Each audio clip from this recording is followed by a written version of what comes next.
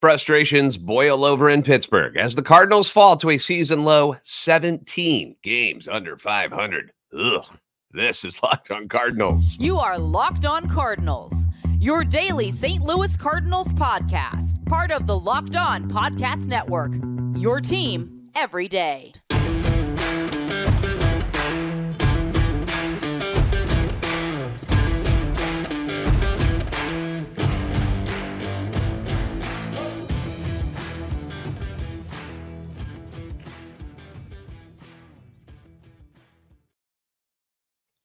Hey there, Cardinals fans. I'm JD Haffern, and I'm a national radio sports anchor. Born and raised in the Lou and a lifetime Cardinals fan, and I'm your host for Locked on Cardinals, part of the Locked on Podcast Network, your team every day.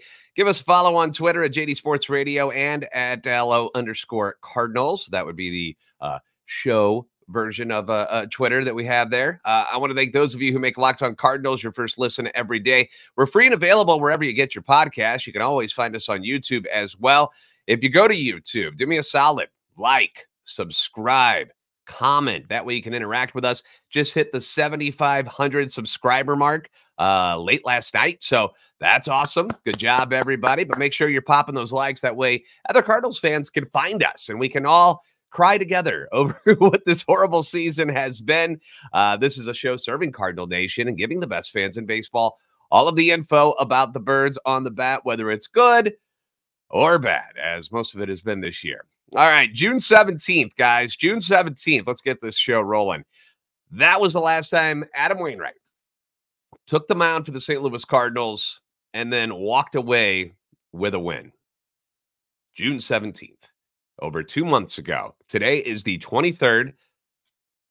He had a stint on the IL, 9 starts later, and he is still looking for career win number 199, and the clock is ticking on whether or not he's going to get to that magic number 200 that only 2 other Cardinal pitchers have ever reached. Bob Gibson, 251. Jesse Haynes, 210. That's the list. That's it.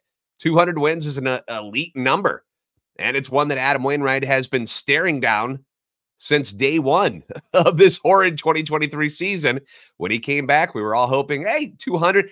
I even said it. I'm like, hey, it's in the bag. 200 wins, that shouldn't be a problem for him. What did he have to get? 5?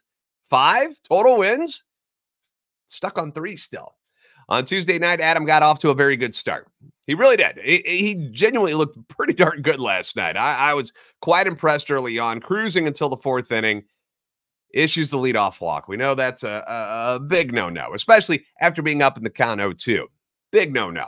A ground out moves him over, and then, stop me if you've heard this before, a 2-out single drives in the first run of the game, making it 1-0 Pittsburgh. Richie Palacios, who's played very well. I've enjoyed watching him play for the Cardinals since he got brought up. He ties the game up in the top of the 5th inning with his first career home run, a solo shot. We're all knotted up. But then in the 5th inning, the wheels just come off for Waino, and not just the wheels, the transmission, the bumper, the steering wheel, the whole dang car collapses. And yes, there were a couple of questionable calls by home plate umpire Brennan Miller. Ball 3 against Capra was a strike that was called the ball, and then he hits a single on the next pitch. Then he's got Rivas down 1-2. Throws a dot in the bottom of the zone. Doesn't get the call. Called the ball again, despite landing in that little box that we call a strike zone that Brennan Miller is supposed to have memorized. The next pitch is a ground ball that Edman can't make the play on despite a strong effort. Now we got first and second and 1 out when both of them should have been strikeouts. They shouldn't even be on the field anymore. Williams then lays down an excellent bunt down the third baseline. Great play there by the Pirates to load him up for a G1 Bay, and he grounds out, scores the run, makes it 2-1. Now we got 2 outs, and per usual this year, that's when things get really, really bad. Reynolds doubles 2, they score, and then you get the 2-run shot by Andrew McCutchen on what was just an 86-mile-per-hour meatball right down the pipe. And in a blink, you're looking at a 6-1 ball game. Wainwright gives up another double to the next hitter, and that's it. And that's when Ali yanks him. So genuinely, 2 missed calls there. 2 missed calls lead to a whole mess of an inning. And I'm not putting all the blame on the umpire because you just can't do that because you've still got to go out there and you've got to hit your spots. Like, you still got to do that. But Waino leaves the mound without a chance to win again, and the end line, even after 4 very strong innings, the end line looks gross again. It looks like he got his butt kicked again, which he did, but it was just one really bad inning. After the game, Waino spoke to the media saying, "I'm just really disappointed. I was in complete control and then just let it get away there. I don't know what to tell you. I don't know what to tell our fans. What do I tell them? What can I say?" And it's a shame that the things unraveled so quickly because of those missed calls. But let's also point out that the offense still has to score runs, okay? Even if Adam went through the rest of the game and only gave up a couple of more runs, the offense still has to do their job as well to win ball games. And again, they continue to struggle in this one. They were just 1 for 11 with runners in scoring position. They left 9 guys on base, shorthanded or not. And I know that they are, but these are some ugly, ugly numbers being put up by this offense. And with the game still in the balance in the 7th inning, that's when sparks really began to fly. Because you had a 6-3 ball game at this point. Willson Contreras comes up, 2 outs, bases are loaded, and then we get another questionable call by the home plate umpire. It wasn't a strike. It really wasn't. Puts Willson behind in the count 1-2, though. He swings at a pitch up at his eyes on the next one. Strike 3. The threat is squashed, and Willie says, "Enough is enough," and he just lets the ump have it. Very, very demonstrative, if you will, as he draws out what he feels is the strike zone in the dirt. He slams his bat. He tosses his helmet in the direction of the umpire. Obviously, he got ejected, but he had every right to be upset. Every right to be upset because the strike call was wrong. It was. And it wasn't a borderline call where you're like, "Oh, man, I can see how you..." No, it was a terrible call. The ball is clearly low by a few inches. And to have Adam Wainwright earlier in the game when Willson Contreras is your catcher, and he sees his guy not getting those calls earlier in the game, which led to the really ugly inning, then you get the Willson Contreras, he gets called on that pitch that it's a strike. And you can understand why somebody who's back there with that umpire all night gets a little upset about it. And I don't blame him. I mean, it's a horrible call. That's all you can say about it. You can't put everything on the umpire, but at the same time, he kind of deserves it in this situation. So Willie gets tossed, and then Ollie gets tossed. And 1 inning later, another low third strike is called on Jordan Walker, and he gets ejected. But the crappy part of this one is that Walker is literally walking to the dugout when it happens. Walking to the dugout. And I don't know what he said. I can't make out what his lips say. I mean, it's kind of a wide angle when you see him on the telecast that he's walking away.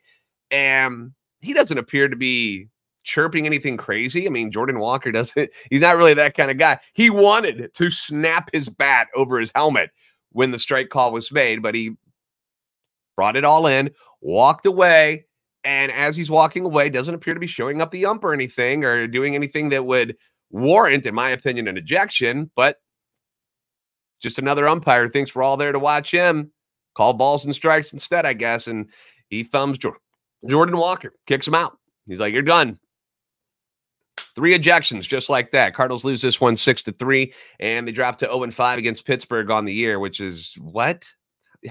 You can't beat Pittsburgh. They've now lost 6 of 7, and in those 7 games, the Cardinals have been outscored 52-16. 7 of those 16 runs came in their only win on Sunday when they beat the Mets. So it's been ugly in all ways, shapes, and forms. I mean, the pitching is falling apart. The hitting isn't there. Like it is just gruesome out there.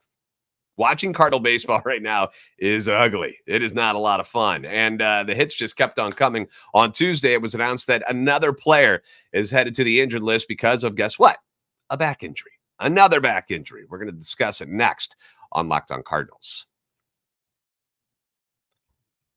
For a championship team, it's all about making sure that every player is a perfect fit. And it's the same when it comes to your vehicle. Every single part needs to fit just right. It's like putting a puzzle together. You can't take a piece that doesn't fit, try to jam it in there, and make the puzzle look right and be presentable. It's not how it works. Same thing with your car. Can't just jam random parts in there and expect it to work the way it's supposed to. So the next time you need parts and accessories, head to eBay Motors. This is the easy part, guys. With eBay Guaranteed Fit, you can be sure that every part you need fits right, and it will fit right the first time around. You don't have to keep switching them out. Just add your ride to my garage and then look for the green check That's the proof. That's where it says, oh, yes, that is the exact part that you need to know that that is the one that's going to fit. And if it doesn't, you're going to get your money back. They're not going to just hose you with it and go, well, tough to be you.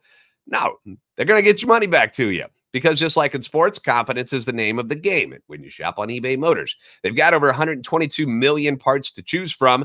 You'll be back in the game in no time. Whatever car issue you're dealing with, they've got you covered. After all, it's easy to bring home a win when the right parts are guaranteed. Get the right parts, the right fit, and the right prices on ebaymotors.com. Let's ride. Eligible items only. Exclusions apply.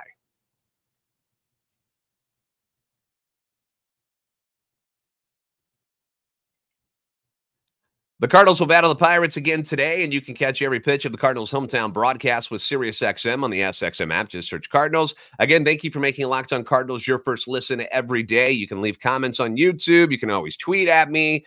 Your feedback is always welcome and encouraged because these are the times of the year when the team's not good. We need each other. We need each other, Cardinal Nation, because it is tough, and we just seem to keep getting more and more bad news as we move on through August, and we've still got all of September to get through. Let's do it together, shall we? Tuesday afternoon, the news broke. Bad news that Matthew Liberatore is now headed back to the 15-day IL due to back tightness. He injured his back during a recent weightlifting session and had his scheduled start pushed back from Monday to Wednesday. When the tightness failed to improve, the Cardinals made the move. It's likely going to cost Liberatore 2, maybe 3 starts as we wind down the final 35 games of the season. And this stinks, man. Like, this really, really stinks. Like big used baby diaper filled with Indian food type of stink. Because I was one of the guys hoping that Libby would use this time at the end of the season where there's really nothing to play for, but, you know, pride and because you want to work on your craft and get better. But this was going to be the time where he was able to solidify a spot in the rotation for next year. He has that incredible game against the Rays where we finally saw how good he really could be. And then we saw him crash back to earth against the Oakland A's. So you got to find the balance, right? You got to find somewhere in between there is the consistency that you're looking for from Matthew Liberatore. It's the consistency that all pitchers are looking for. You know you're not always going to be the greatest of greats, but you never want to drop down to the lowest of lows either. You want to be right there in the middle, give your team a chance to win. So, finding that balance, correcting the mistakes that he made in Oakland, because when you heard the interview and I'm talking about the different things that went wrong, you can tell that he knows what's going on and that you want to see him get back out on the mound and show the ability to learn from that ugly start as well as the good ones and then continue to progress as a starting pitcher in this league, which is what the journey of the rest of this season is going to be for a lot of these guys, talking about Drew Rom the other night. Can he learn from what went wrong to be a better pitcher the next time he goes out on the mound? Same for any of these young guys. Mason Wynn at the plate, Jordan Walker at the plate. Can they learn from bad at-bats and get better because of them? That's what the rest of the season is about. And instead, we don't know if we're actually going to see Matthew Liberatore again this year. That's the reality. And I'm not saying that they're going out for the year possibly. I'm just saying it doesn't sound like they know how long he's going to be out exactly. Did we think Ryan Helsley would be out as long as he's been?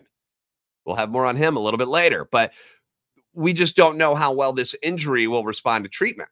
It clearly wasn't healing all that well, or he wouldn't be on the IL right now. Now, I did see that, they were just kind of being precautious here, and they didn't want to, push anything and have him go out there and then it tighten up on him, and then he has to leave the game anyway. So I get it. You don't want to push these guys at the moment. But oddly, it's another back injury to go along with the slew of back injuries that has attacked the Cardinals this year. Nolan Gorman out with back problems right now. Tyler O'Neill had been missing a ton of this season because guess what? A back problem. Remember in spring training, Paul DeYoung dealt with a back problem. Arenado has had a few flare-ups where he's had to miss a couple games and leave games because of his back. Newt, remember he crashed in the wall, back spasms, just another back injury. It really has become a little bit alarming to me that these guys are all dealing with back injuries, I Arenado, because here's the thing, Arenado in his 30s, he's out there every day. You can understand if tightens up a little bit. You're okay. You understand that. Paul DeJong. By the way, new San Francisco Giant Paul DeJong. In case you guys didn't hear about that, the Giants scooped him up yesterday after he was DFA'd by Toronto and ultimately released. A reminder that the Cardinals are still responsible for the buyouts and the contract options for this year and next year, and they will pay half of his remaining salary after the trade deadline. But DeJong, back in the major leagues again with the San Francisco Giants, who were reportedly one of the teams that tried to trade for him at the deadline anyway. So good luck to him. Good luck to him. We hope it goes better than it did in Toronto because that was bad. But DeJong, 30 years old, back stuff happens, right? Let's get back on track here.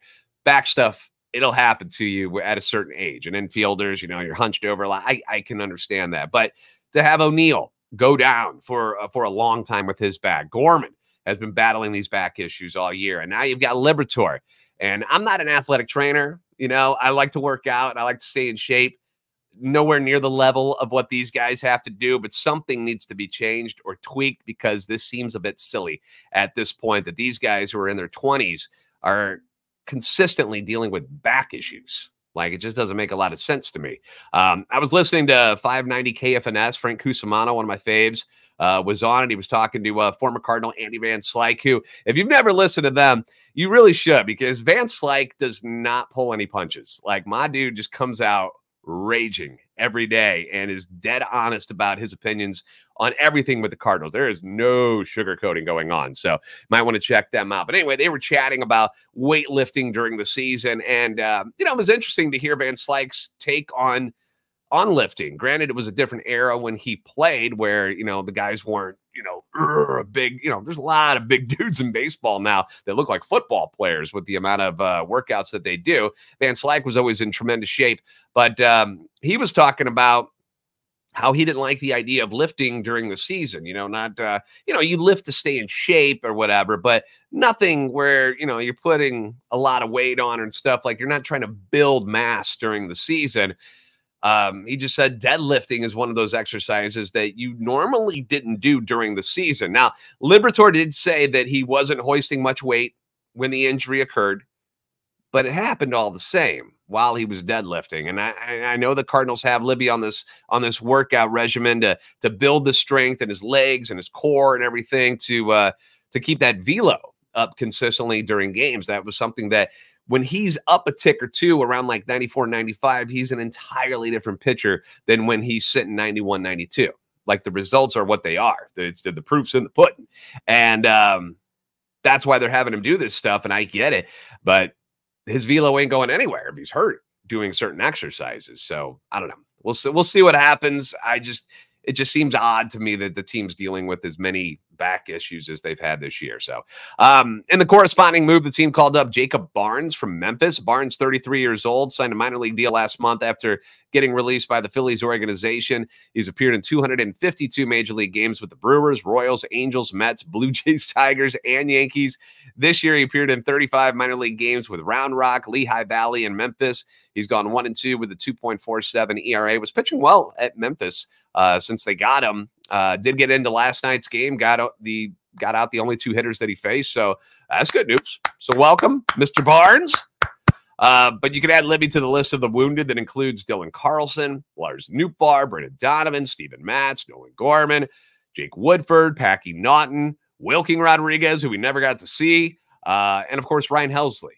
That's a lot of very important pieces that are not available to contribute to your team right now.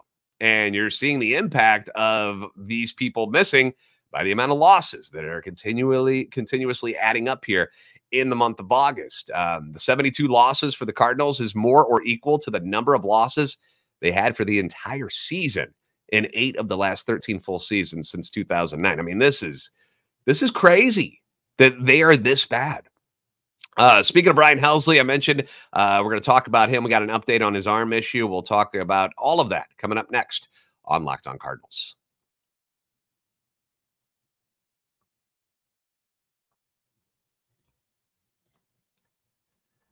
Cardinals continue their road trip and face the Pirates today, hoping to avoid the sweep, and you can catch every pitch of the Cardinals' hometown broadcast with SiriusXM on the SXM app. Just search Cardinals. Cardinals closer Ryan Helsley.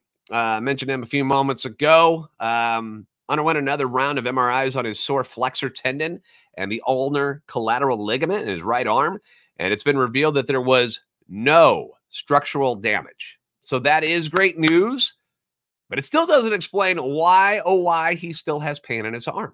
So I'm still very much concerned there. Helsley's been on the injured list since June 10th with tightness in the right forearm, has repeatedly felt more pain and tightness in his arm following rehab outings. So it keeps coming back.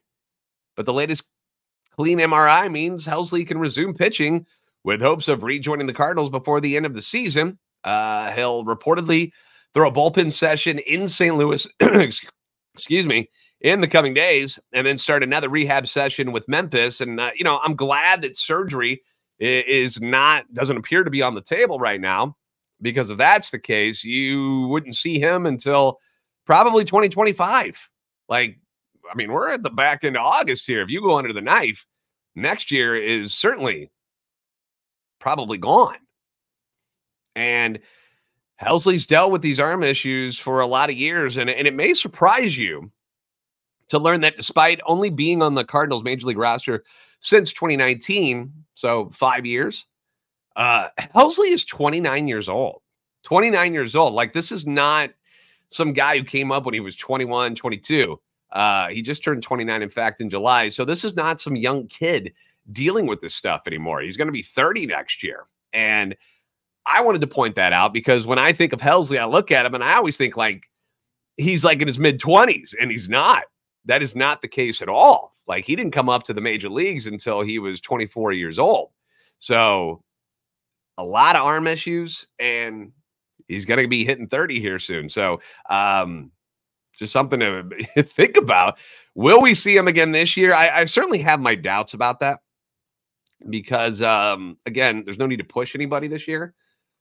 But I hope he gets the treatment that he needs, because this bullpen, which was bad when he was in it, got even worse when he was gone. And, you no longer have Jordan Hicks or Chris Stratton. Drew Verhagen is going to be a free agent after the season. I'm probably not going to bring him back. As much as we continue to give attention to the starting rotation and how they're going to need 3 guys, which is what we keep being told, that 3 guys are going to have to fill that sucker, the bullpen is looking mighty empty as well and is going to need some arms. And if Ryan Helsley cannot be relied on for next year, that is another massive hole that they still have to fill. Now, there's speculation that perhaps they go and Jordan Hicks will come back. I don't know if that's the case. Usually odds are when a guy gets traded away, he does not come back to that team, but we'll see. But Jamo Zaylock has a lot of work to do to plug all of these holes in the pitching staff that has sunk this 2023 season and threatens to have it remain sunken at the bottom of the NL Central and all of the National League in 2024 if some major moves are not made this offseason. I do want to end on a good note, because when you go to bed at night, you shouldn't go to bed angry. Let's not end the show on bad news. Let's end it on a good one. Tekoah Roby, the team's, I believe, number 5 ranked prospect, whom they received from Texas at the trade deadline in that Jordan Montgomery, Chris Stratton deal, joined Class AA Springfield this week, and he is set to make his debut for Springfield on Saturday. So that's awesome news. He's been hurt since they made the deal. They knew he was hurt when they made the deal. They knew it was nothing serious. Mo even said we expect him to pitch competitively at some point this year, and it's great to hear that he's going to be back on the mound in live games. So good news there for Tekoah Roby. We're anxious to see what he can do in a Cardinals uniform. All right, thanks for making Locked On Cardinals your first listen every day. Be sure to catch every pitch of the Cardinals hometown broadcast for this finale of the series against the Pirates today, and then the upcoming series with the Phillies with SiriusXM on the SXM app. Just search Cardinals. Zach Thompson will be on the mound today. It's an early start today, guys, so get ready. He'll be back on the bump. It's been pretty sharp in his outings the last couple of times he's hit the mound, so we hope that progression continues today. The Cardinals will try to avoid the sweep, as weird as that sounds, against the Pirates, Luis Ortiz, who has not been all that good this year. So hopefully the offense can wake up against him, kind of like they did against the Mets when they were facing the broom. First pitch today, 11:35 St. Louis time. If you haven't already, please give us a follow on Twitter at @LO_Cardinals and at JD Sports Radio. Like and subscribe on YouTube. Help our channel and love for the Cardinals grow. We'll see you next time on Locked On Cardinals. You guys are the best fans in baseball. Don't you forget it.